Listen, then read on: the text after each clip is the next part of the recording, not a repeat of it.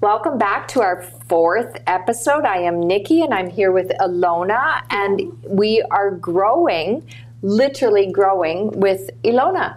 Yeah. So we're week 4. Yes. And we have 4 or 5 things that we quickly-ish want to cover.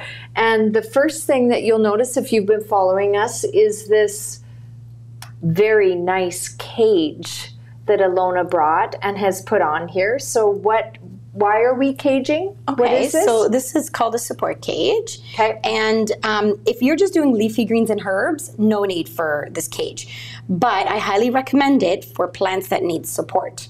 So cucumbers, right, that need to maybe go up and be supported and could be dangling down. Peppers, which are down here, so that when it gets heavy, it's not going to fall out of the tower. It's supported. Same with tomatoes, so it can be caged in and be supported in. So I even have people that grow eggplant, right? So they're making it go up and around. And so that's why we put up the cage today, because we have some plants that will need support. I can grow eggplant? Yes. For real? For real. Oh, yeah. I think she might have told me that before and I just forgot. So, Yes. my God. Yes. Okay. Yeah, and it will need support. Otherwise, Yeah. it's just going to hang down, right? And inside, if the plants go down, around your room, it will not get light. Therefore, they will not thrive. So it has to be contained in this area.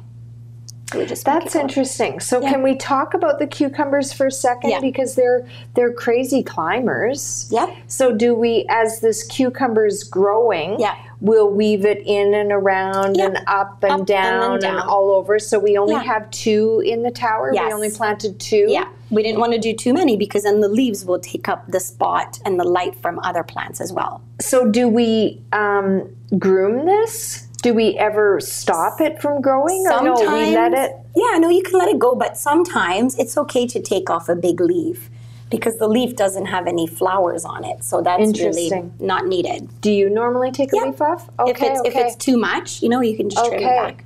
Okay. Yeah. So sharing space. You're living in an apartment. Yes. You have to be considerate of your neighbor. You are right. Okay. Okay. So we are week 4. So our first week, we just put the tower together. Yes. And then our second week, we planted. So we're in week 4. So this is 2 weeks of growing? Yeah, we did put little tabs on here, and it says July 9th. So we are at July 29th. So this is 20 days. Good thing that was easy math. We're 20 days of growth. And we are going to harvest. Yes. So what are we harvesting? Well, we did plant some microgreens. These are kale microgreens. And this is the size you want to keep them at. Okay. We don't want them to turn into a big plant. This is when it has way more nutrition than the actual tall kale plant that you buy in the store. So we want to harvest these and just cut them right back. And it will not regrow though. The microgreens you just pull out. Okay. And then we have to replant again. And you could see how fast it grew. Even last week, I was like, we could probably eat off of that. Okay. So in 2 weeks, it'll grow again. So we want to plant some new ones after we're done with the show, but we can eat those now. So you just said something, and I don't want the listeners to miss it. What did you say about the nutritional value? There's about 40% more nutrition in microgreens than the full-grown plant. Oh, that's interesting. Yes. So you can put it into your smoothies, you can put it onto like an egg omelette, you can put it on your tacos, you can add it, to sandwiches. Okay. Yeah. So I think we have 4 or 5? Yeah. 4 microgreen, kale microgreens. Yeah. We're going to completely harvest the plant right now. Yes. And how do we harvest it? What do we do? What we're going to do is, I don't know, I guess I don't want to be in the way, but I'm just going to pull it out with the whole roots. You're pulling the whole basket out. Okay, let's look at that. Yeah, so these are the roots that were growing in there. Okay. And I just took it right out because these do not grow back nicely. So I just pop it out, and then we're going to look at these healthy roots. It's beautiful. Yeah, and then there's some that are here. Sometimes I just kind of pull the residue out, but there's not very much left in there. So, okay. We're not eating the roots. We're eating the microgreens. Yes. So for now, you'll just pop that in the basket, and then I'll take it into the kitchen and we'll cut it out of the basket. We toss the the roots, the rock wool. Yes. We saved the basket. The basket gets reused. So the cool thing is there's no baskets up here. Because these are the small herb ones. Small herbs. So those don't need baskets. And then on the back here, you guys can't see, but we have, I could probably harvest the lettuce too. So let's do that. Okay. Because there's definitely lettuce in the back. You guys just can't see it. So I will just pop some off. So there's, actually, I can talk about that for a minute. There's a couple of different ways that you can harvest the lettuce. Okay. You can either cut the whole head. Okay. Right? So you have a full bowl of lettuce.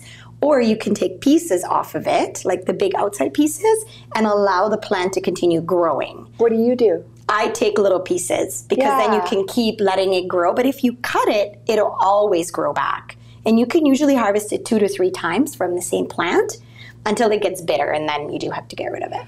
So even if you snip it all gone, it will still continue to grow? What? Yes. Okay. So how would you like me to harvest it? Well, I'm just take some pieces, maybe. Yeah, I'm piecemeal.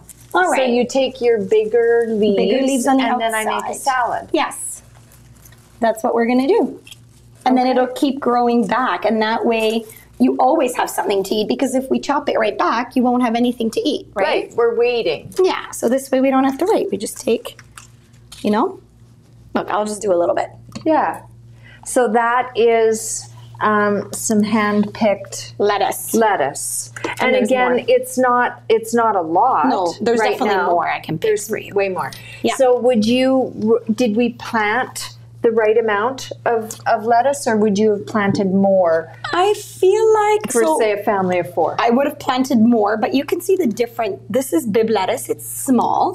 Then we have mini romaine, which is a little bit bigger, and then the one that I picked is more like a gourmet lettuce. It has many different varieties in it, so they all have different growth stages and they grow differently.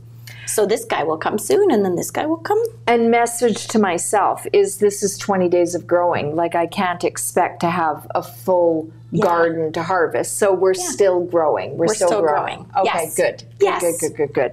So we have some baskets that did not grow. Yes. And that's common? Sometimes, the seeds. Sometimes it depends on the seed that you plant in there. Yep.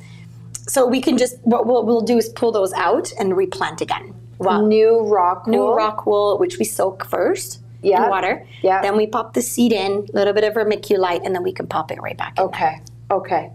And so we're going to do a replant of the ones that didn't grow. Yes. And then we're also going to replant the kale microgreens. Yes. Yeah. With more kale microgreens. I think so. Okay. Yeah, because they're really, really nutritious and they're so easy. They're not as bitter as the big dark kale, I find. Interesting. It's very soft, buttery. Like you can even see here, this is regular kale, right? It's kind of dark and thicker leaves, and then you have the microgreens. I find that interesting because the leaf seems not soft looking because it's got jagged edges and it almost seems pokey, but it's not. No. It's so soft to eat. Yeah. Okay. Yeah. Okay. I don't know. Very excited. Very excited for that. So the reservoir is a almost 50 liters, 49 liters. Yes. We've had this tower running now for 3 weeks. And we're only now at the time that we have to water. So that is extremely low maintenance. Yeah, 100%. We haven't done anything to it, really. No. So after we're done live streaming, we're going to, Ilona is going to add water. Yes. Teach me or show me again, based on the amount of liters or gallons that we're putting in here, what our nutrients are going to be, and then we're going to test the water again and make sure that we don't have to go pH up or pH down. You got it. Very good student. You're a good teacher. Okay. And then that is it for maintenance. And then we're going to have to weed as well, which I joke about weeding. This is hilarious. So to that, what do you mean in weeding? What are you going to do? What I'm going to do is, hopefully you can still see me, I'm going to reach in here, and this is all the weeding we're going to do, okay? Let's get Jason to down. That was it? That's it. You reached in. And I grabbed the roots from the cucumber that is coming out of here, and that's it. That's all I have to do in 3 weeks. Yay! For a win! And it actually smells like cucumber. Oh my God, smell nice? It smells like cucumber, you guys. Yes. Okay. And that's all the weeding we have to do. That's unbelievable. Yeah. And there's still so much water, in here. 100%. Still water in there. So if this was your tower at home, you would probably leave this another week before adding water, or no? No, I would probably just fill it up, and then you're good again for another 2 to 3 weeks, right? Yeah. Okay. So Jason, I've been doing a little bit of an experiment. I think I said at one of the shows that I had purchased, before I had the chance to meet with Ilona, I had purchased a tower off of Wayfair, and I have a picture of it. So it had a 1 week head start on planting. That's my tower at home. I've taken the picture this morning in the kitchen. It's dark. That was a fib. I took this picture last night before I went to bed, so it's about 10:30 last night. You can see my tower has a lot more lettuce growth on it, and I'm only a week ahead of this one. But there's some interesting things in this tower that I actually don't like. And one of the things, so as Ilona says, no maintenance, zero maintenance, funny joke on weeding. I'm not experiencing that in this tower, and I think I can start to see some of the reasons why I'm experiencing this. So I'm having to replenish the water twice a week. My reservoir is 10 liters. This is 50 liters. You don't have to be a genius to do that math. So you have a bigger reservoir tower. It makes sense. But my tower runs constantly. The water's running constantly. So I think there's a lot more evaporation. The other thing that I don't like about my tower is this column is large, and I think you've got beautiful spacing in between the plants. If you look at my tower, mine are like side by side and really condensed in the spacing. Yeah. And what I'm finding is I have an enormous amount of root growth inside the column. So my column of my tower is going to be about that big, and we can see that yours is 2-3 times wider, and makes sense that it supports the root growth and the airflow and everything going through it, right? It's giving it enough space and airflow to go through there instead of it being all crunched up. Yeah, no, that makes sense. So you are going to leave me on my own. Yes, this is our last show for the summer. Yes. And I'm going to be gone for a month, and Nikki's going to be in charge of this, so we'll have to see what it looks like when I get back. She's going to do great, because you just saw that we didn't have to do much. I'll teach you what to do today, and then you do it again in 2 weeks, and then I will pretty much almost be back. You might have to attend to it twice, and that's it in a month. So what do I have to do? You're going to fill it up with water. Okay. You're going to check the mineral, sorry, you're going to add the mineral blend A and B, and then you're going to check the pH. Okay. And then harvest. And harvest, some harvesting. You're in charge of that, yeah. Will I have to do, let's talk about, actually before we end here, this cucumber will need to be pollinated. You got it. So what, am I needing to do this while you're away? Probably. Most likely, yes. Okay, so I'm going to teach you. Okay. So obviously you guys know, or maybe some of you don't, we need bees to pollinate our flowering plants outside. That's why bees are so important. But when we're inside, there are no bees in our house, obviously, or in our businesses. So we need to become the bee. And fun fact, peppers have flowers, but they're self-pollinating. So we don't have to touch them at all. Okay, good. They're amazing to grow. They just do their own thing. Okay. But everything else, cucumbers, zucchinis, tomatoes, cherry tomato, all of that, when they have flowers, you need to pollinate. Okay. So with cucumbers, and the cool thing is we're always learning with this tower. It's not like now I know everything, right? Okay. As you start planting, and especially when you get into more advanced stuff like flowering plants, I have learned that if you're growing long English cucumbers, there's female and male flowers. And this is not the long English. No, okay. But it was so funny when I did that because it took over a whole tower. It looked beautiful. All the males showed up, and they were just waiting for the females, and the females never showed up. So they all shriveled up and died. And I was like, I don't like this. This was a lot of work. Yeah. So I had about 3 females that showed up, and I was doing a happy dance. And I did the cross-pollinating from the male to the female plant with a little paintbrush. You go from one to the other. And then the little baby cucumber starts growing. So I was really excited for these 3 cucumbers. But it took a lot of work, and I wasn't happy with that. So I ended up finding one, which is this guy. It's only female flowers. And it's the little mini-me cukes from West Coast Seeds. So those small little ones you can buy. And you still need to pollinate, but you're not waiting on the females versus male ratio. It's just female plants. And you're just pollinating. You're just kind of from moving one flower to the other. And it will fascinating. It will grow. So I need to water, nutrient, pH balance. And I have to harvest, and then I have to pollinate. You got it. Force be with me, Luke. Okay, I can do this. I can totally and then do for this. Tomatoes, they're just tiny little flowers. Usually a fan will do it.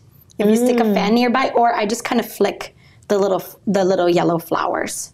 Yeah. Will I have to do that while you're away? Probably. Oh, good, great. Yeah, so you have 2 to look after, really. The rest I can do this. are easy. Yes. Okay. So prediction when you come back, what are you going to see when you're back in 4 weeks? I feel I'm going to keep it all alive. If she keeps it alive, Yeah, we will probably have cucumbers. We will probably be not quite close on peppers. They take a little bit of time. Same with tomatoes, but it's going to be a lot bigger. And you probably will have flowers already that you will be pollinating. And everything else will be bigger. The basil plant will grow nice and big, and you can continuously eat off of it, so you can trim it.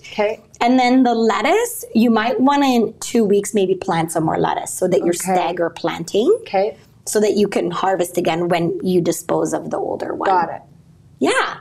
So I think it'll be really full and really nice, and I'll be excited to be back to chat with you.